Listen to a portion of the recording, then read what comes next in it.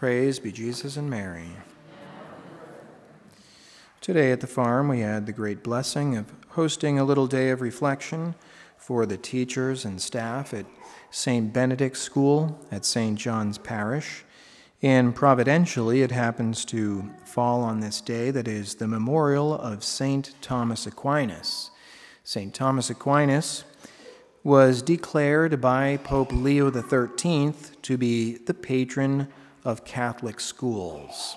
Okay, so certainly St. Thomas is interceding for these members of the school and winning for them the graces they need to fulfill their duties. St. Thomas was born the year before the death of St. Francis of Assisi. St. Francis died in the year 1226, and St. Thomas was born in 1225. It's always interesting to think about who the other saints were at the time and where they may have been and who might have met who. At the same time, St. Anthony of Padua was a very popular preacher, working miracles throughout Italy. He would then die in, I think it was the year 1236. And also St. Dominic, I believe, was still alive at the time of the birth, anyway, of St. Thomas Aquinas. So St. Thomas, born in 1225, would later die in the year 1274. He received his education from the monks on Monte Cassino. In fact, he was born in Roccasecca, which is a town just north of Monte Cassino.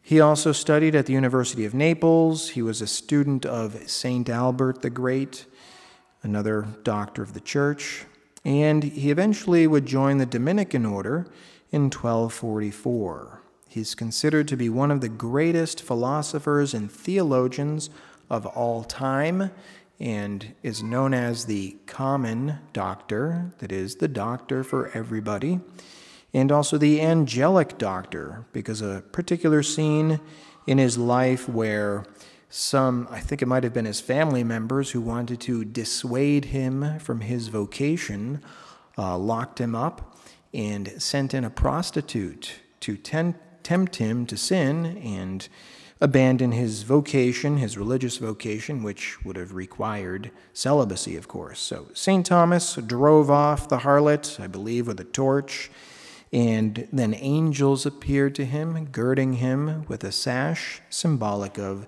the gift of purity and chastity that he would maintain the rest of his life. And in fact, today the Dominicans, including the Dominicans down at St. Paul's Church, promote this, I think it's called angelic warfare or something like that, for the virtue of chastity, to promote the virtue of chastity, especially among the youth. So St. Thomas, his greatest work, definitely the best known, the Summa Theologica, which was meant for beginners in theology, just to cover the fundamentals, and he never actually finished it. And that's interesting to think about the divine providence at work there.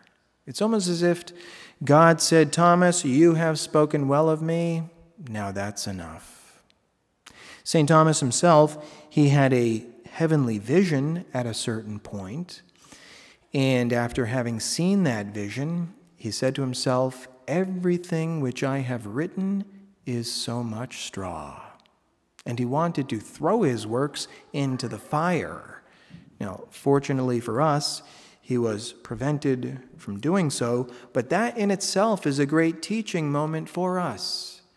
If this greatest doctor of the church, after having had a vision of God, said that everything that he wrote was so much straw, it just confirms for us that eye has not seen, ear has not heard, nor has it entered into the mind of man what God has prepared for those who love him. It's these type of thoughts and these type of meditations which should spur us on to be generous with God in serving him, in loving him with all of our strength. This comes to mind as well in today's first reading from the Hebrews, from the letter to the Hebrews. Do we consider ourselves strangers and aliens on earth? Are we seeking a homeland? Because God, our Father, is preparing for us, as our Lord said, I go to prepare you a dwelling. For Abraham was looking forward to the city with foundations, whose architect and maker is God. This is our heavenly homeland that is awaiting us. We are merely sojourners, wayfarers, passing through this world. So let's not set our hearts on the things of this world, but let's set our hearts on heaven and live wisely, as St. Thomas would want us to do. In the name of the Father, and of the Son, and of the Holy Spirit, amen.